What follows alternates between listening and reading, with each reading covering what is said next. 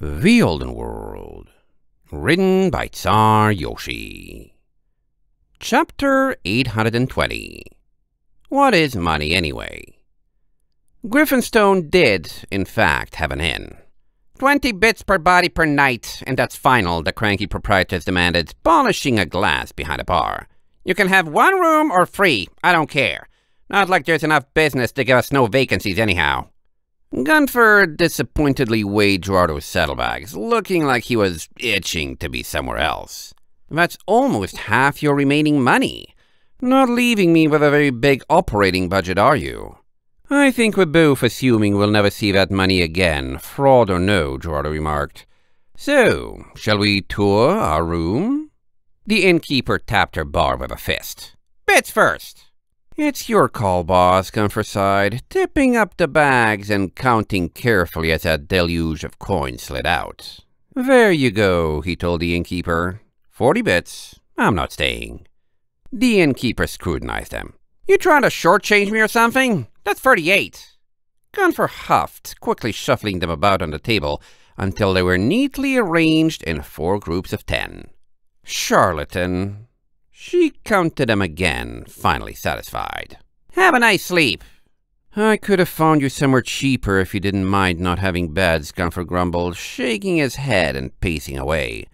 Now, will you be fine on your own while I go speak with my back channels? He hefted the considerably lighter money bags, one talon itching at his pockets. I know I said griffins don't do credit, but try not to get into debt anyway. I think I'm more than ready to get off my hooves, Slipstream yawned. It's been a long few days, and these cramps are starting to get serious. Gerardo nodded heavily in agreement. Until the morning, I hope to see you return. With a rush of wind, the door was empty. Gunfer and their money gone. Slipstream stared after him with a fading smile before whispering up to Gerardo, We didn't actually give him all our money, right? Gerardo chuckled, revealing 4 deep pockets filled with gold and padding to keep it from clinking when he moved. Of course not. Just enough to see whether he's trustworthy. Let's hit the sack. Moments later, Gerardo was back at the foot of the staircase, looking irately for the innkeeper. There are no beds or furnishings in our room. Beds are extra. The griffiness didn't look up from her endless polishing. So it's paying me to drag one in there for you, but you can do that yourself if you're feeling like an economy package. Get rowdy without one and break the floorboards, and you owe me your souls. Gerardo blankly raised a talon. Right. Go ahead and laugh, but it's happened before, the innkeeper sighed. I swear it's impossible to get quality lumber for free around here. Thank your lucky stars I've at least got a second floor. That's why the prices are at a premium. Trying to save up for upgrades or repairs? Gerardo tilted his head. What? No. The innkeeper gave him a weird look like he had just missed something obvious.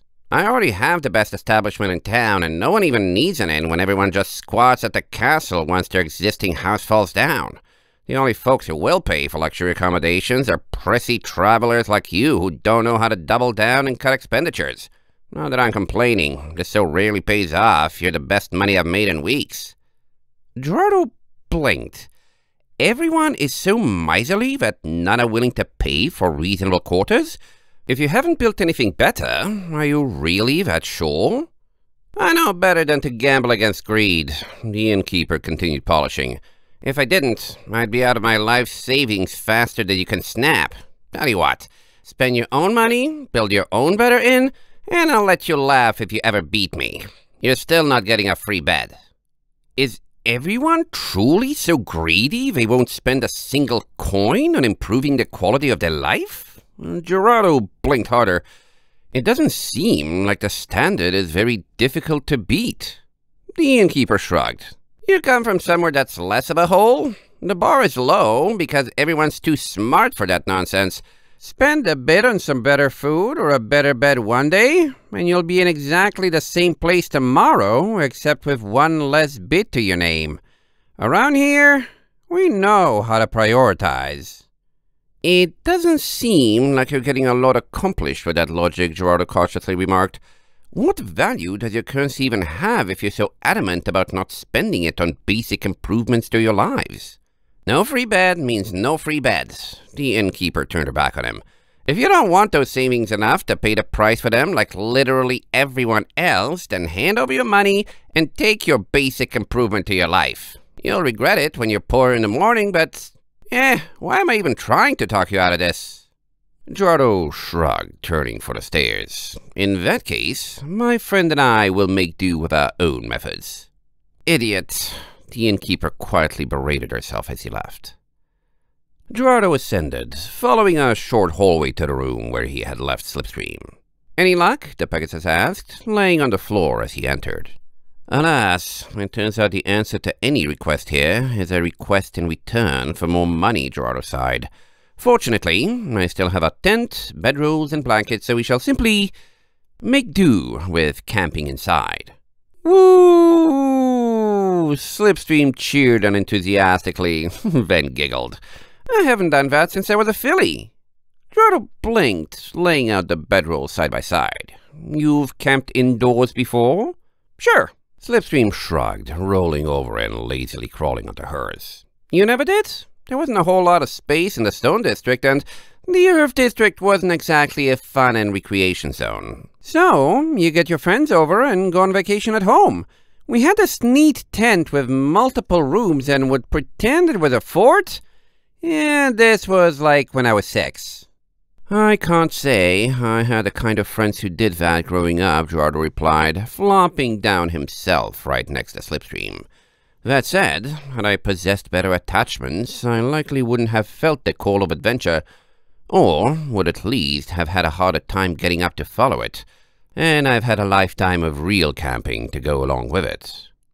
Does it stay romantic? Slipstream asked. Gerardo tilted his head, which was difficult when it was resting on a saddlebag used as a pillow. I guess I should say, Slipstream thought for a moment. I've got a lot of fond memories since it was fun to pretend when I was way little. But is setting up camp like that out in the wilderness something that gets, I don't know, old? Loses its charm? When you get rained on and bug bites and you can't just go inside when you're done? Or when you've done it for years upon years, Gerardo finished for her? It has its ups and downs. I'd say there's a hump to get over, and I've certainly had so many story-worthy bad experiences, it's impossible to even remember them all, though I try my best when I have the right audience. But likely due to a mindset that doesn't apply to quite everyone, I still find myself drawn back to the lifestyle time after time. It's worth the downsides for that horizon. Slipstream yawned. That's really cool. One thing you do learn is to appreciate having a roof over your head. Gerardo winked, then stared upwards. Though this one does look rather leaky, but it's a cloudless night. Still, my point stands. Slipstream had curled up. And I'm going to have to stand on my hoofs tomorrow. Ah, yes, Gerardo chuckled. Well, if that's a signal we should make the most of our room and sleep, let's give this indoor camping thing a try. Until the morning, my dear friend. Yeah, good night. End of chapter 820.